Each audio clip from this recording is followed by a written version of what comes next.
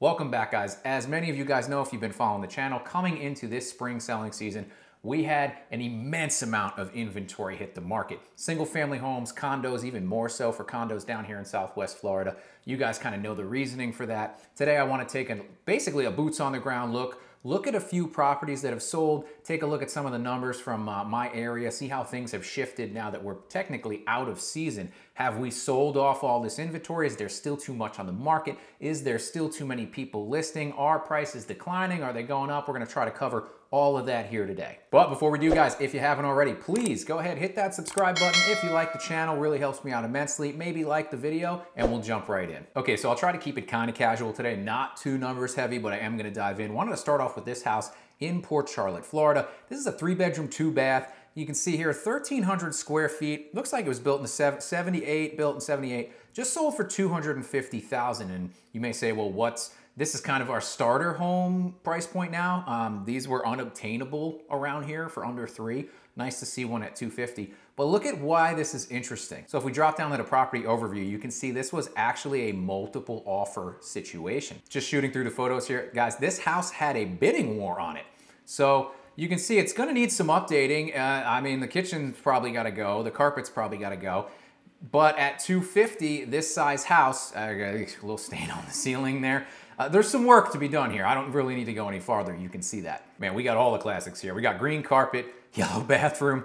But here is the kicker, guys. Are you ready for this? Once we get through all these photos, it's got a pool. It may not have a cage, but it's got an in-ground pool. $250 in-ground pool. This is obviously a fixer-upper, but what a killer price. No wonder it got multiple offers. But the really interesting thing here is it got multiple offers and still closed under its asking price. They were asking $265. Even with multiple offers, they were only able to achieve $250,000. Now, there could be many reasons for that.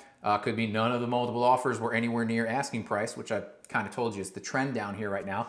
But they could have went under contract for asking price, and then the inspections unveiled a host of problems, and they were, renegotiated the deal at that point.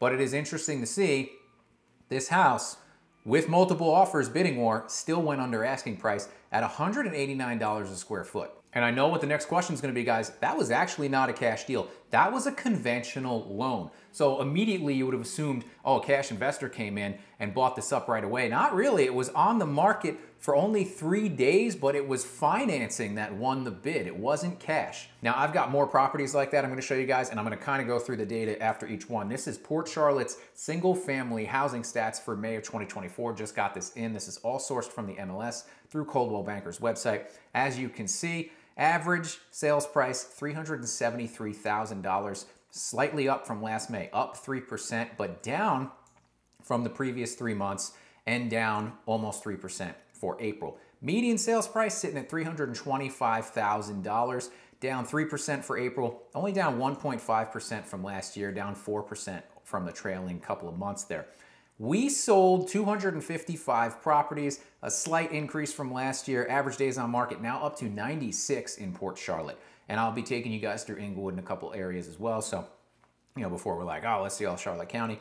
The month supply of inventory just in Port Charlotte sitting at 6.35. So that is kind of balanced, more into a buyer's favor. That's a 57% increase in the months of supply from the previous year, and new listings coming to market up almost 40%. Now we can go through all this stuff. You can see average days on market as it increased. It got really crazy in January. It's leveled out a little bit, but this is our season. Average price per square foot. This is what people want to know. In Port Charlotte, in May of 2022, it was $242 a square foot, peaked at $246. We are down at $221 a square foot. So we clearly have in Port Charlotte for single family homes a very visible price decline, though it is kind of all over the place. Could it spike back up like it did in last July? It actually spiked back up. We'll see what happens. The next property we're going to drop you into, guys, here, this is a double lot pool house in Englewood, Florida. 3 beds, 2 baths, 2,200 square feet, just sold for $405,000. The exterior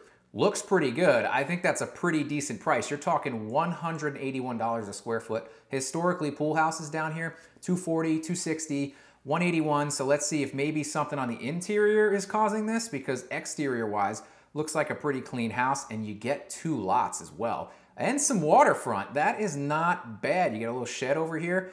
This seems to me like this was a very aggressively priced house. Yeah, you're gonna need some flooring updates, but kitchen updates, but still 181 a square foot. These things used to go for top dollar, so it's interesting to see that kind of shift in the price per square foot. Could you live in this right now? 100%. Are some people gonna wanna make updates? Sure. I'm not crazy about how this tile floor looks with, it looks like laminate, but it's tile? Maybe it's SmartCore. SmartCore is sneaky, guys. They'll throw that stuff right over tile down here. So if you hear SmartCore flooring, make sure it's not on top of tile because that happens sometimes. Got a nice sized pool area. I mean, this seems very reasonably priced to me, especially since you're getting a shed. You can see this place has obviously been taken care of. You got your waterfront there. Let's see what it was listed for. How long did it last? So according to the MLS guys, this house was on the market for 2 days, not surprisingly. Also got into a bidding war and went over ask at 405. So that is an interesting, I mean, that's extremely low to list a 177 a square foot for a property that, even if it's a drainage ditch, has any water view or access, never mind a double lot and a pool. That seems pretty good. I mean, unless I'm missing something here, this seems like it was a great deal, and obviously people felt that way. So you can still see now, we're almost going in the other direction. I'm showing you, I used to show you massive price decreases. Now I'm showing you people going over and making multiple offers on places, but the prices have adjusted to reflect that if you've got such a good deal like this, it's gonna fly off the shelf. That's what I've been telling people. We're still selling a lot of houses here in Charlotte County. We sold 508 in May in the county. That is the highest we've sold since the spring of 2022, crushing the previous 2 months, which were high fours. So a lot of buying velocity going on here. People are deciding what floor they're comfortable with. And I mean, it may not be 2019 prices, but that's a pretty good deal right now. So now we're gonna check the stats for Englewood. Average, I love this, average list price, $842,000. Average sales price, $585. Guys, that's a big miss. That's a big miss. And that average sales price is down 14% from last May. The median sales price is only $462,000. That's actually up 7% from last May. So it's taken about 79 days to get a contract in Englewood. When that is the median sales price, you can see why that pool home at $397, even with some upgrades needed, flew off the shelf there. Makes sense. Their month supply of inventory down pretty considerably, 5.66 at one point. Englewood was up to 8 months, so that's still 139% increase from the previous year on their months of supply. Their new listings stable. Exactly, that's crazy. Listing the same exact amount of houses they did last year, actually less than the 3-month average. So that is what is causing that months of supply to go down. Let's take a look at the median and average sales price in the area. I don't know, can you guys make sense of this? It's just, it's just squiggly lines the whole way through. It's all over the place. This is why average is so, this is a great example of why average is not that great to use, and we use median. You can see the median price is pretty stable. We hit a peak here again in 2022 in Englewood. It's kind of stabilized. It fluctuates a little bit, but for the most part, this is a fairly straight line. Whereas someone may come to tell you, oh, September 2023, we hit an all-time high for sales, average sales price in Englewood, and they'd be right because it's 717 right there. You can see this is past any of the highs that we've had. The very next month, the average sales price was $546,000. So you cannot go by that. You really got to dive into the long-term trends. With that being said, average price per square foot, all over the place as well. I prefer to have median price per square foot, but they don't give me that on this. Jumping over to Northport, we're gonna start in Warm Mineral Springs. Just wanna do a contrast of how different 5 to 6 miles the pricing can be down here. It's kind of crazy because this house sold for $277,000 in Warm Mineral Springs in Northport. It's 1,080 square feet, 2 beds, 2 baths, built in 1979. So it's got a new roof, it looks like. I mean, but that's not even a selling feature down here anymore, guys. Everybody's got a new roof after Hurricane Ian.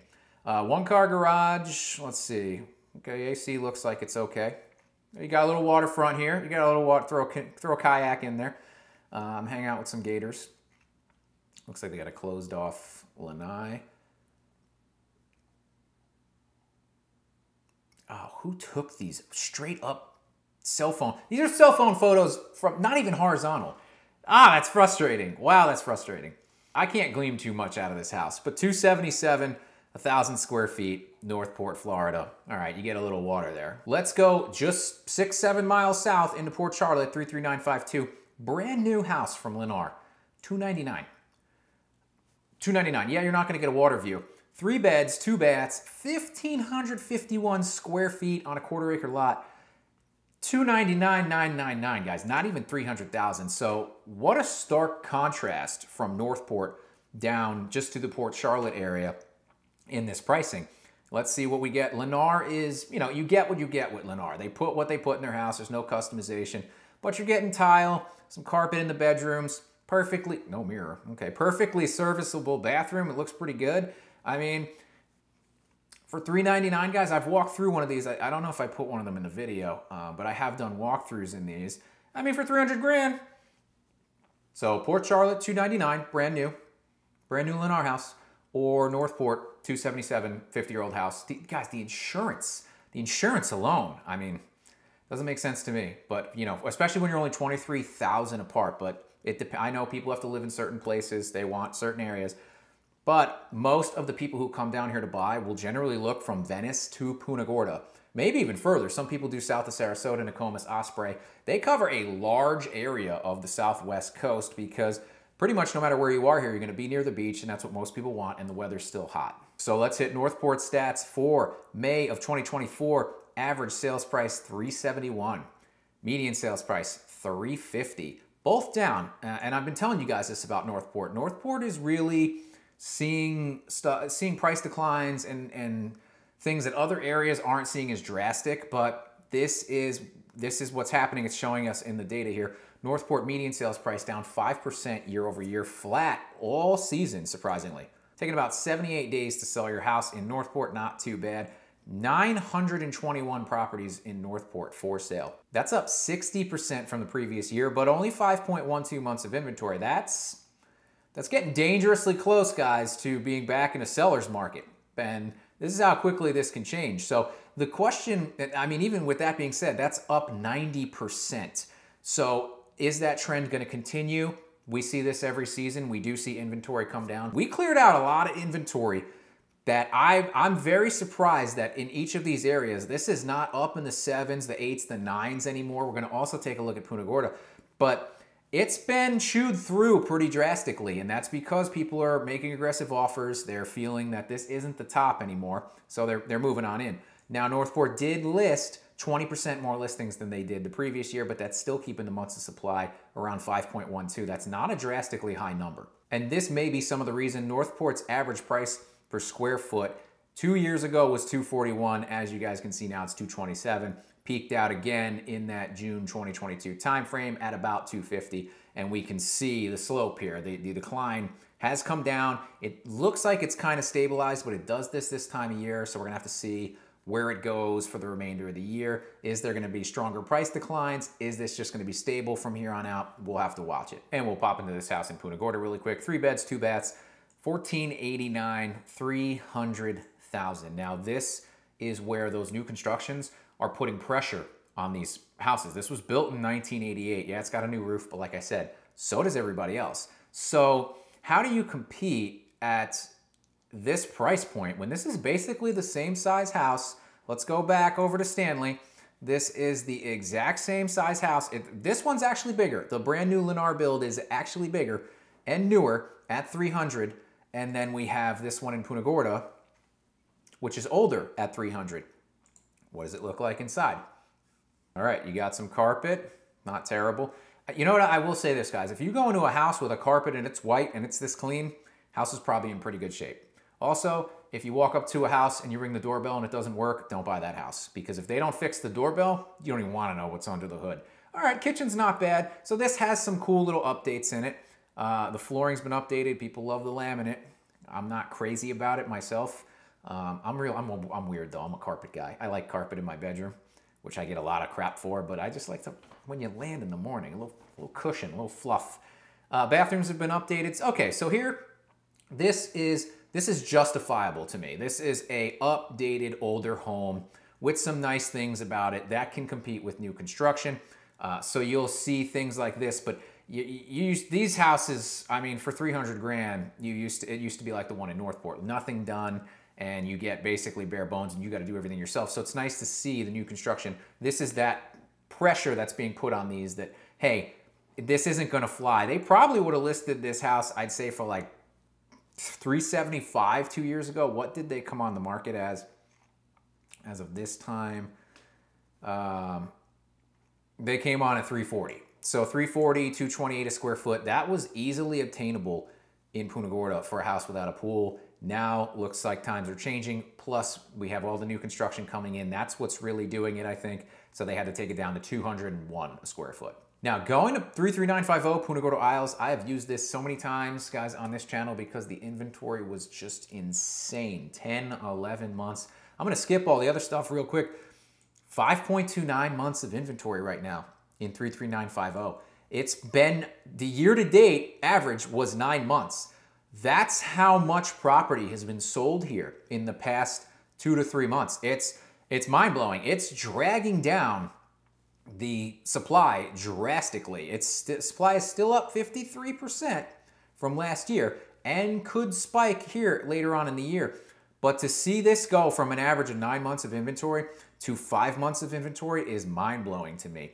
The average price per square foot in 33950 Punta Gorda, $332 a square foot. Average days on market, 102. Now this is still down. Now I'm gonna take a look at this price per square foot. Actually down 8% from last year because that's low from what I thought it would be. Your average days on market at 102 is up 131%. Median sales price, average sales price, $724,000, down 1.62. Median sales price getting absolutely crushed for single family homes, down 20% year over year. 20%, guys. I haven't seen a number like that other than the condo market. That is the, man. So, okay, we sold a lot more houses. We're taking a lot of inventory off the market. High velocity sales, but wow. Now, as you can see, number of properties sold, 62. That's up 16% from last year, up 20% from last year. The sales are up, but the median price is down 20%. That's large. That's very big. I wish I had a gargantuan. I don't know. I had a better word to express. Those are big numbers. That's why you guys come to me. 328 properties for sale in this zip code. Interesting. Let's take a look at that average sales price per square foot. Now, before I jump the gun, average and median sales price all over the place for this zip code. Look at this. So this really low median sales price could skyrocket next month, but when you look at it year over year, that's a big drop year over year. But I guess really here it depends on what sells and what type of month it is, because this is all over the place. And is there a line you can narrow out somewhere through here? Maybe, but that's crazy. List to sales price ratio, just for fun, guys, used to be over 100. Obviously that's not happening. 94% right now in the PGI area. Oof, days on market you could see going up quite a bit. But here we are, average price per square foot. I mean, if you take out all this variation, is this just a straight line over the past 2 years? It doesn't look like it's a declining line. Median I would love to see, because that would be, I think, a better indicator, but I don't have it here. All right, guys, if you like this video, give me a like, share, subscribe, and I'll see you next time.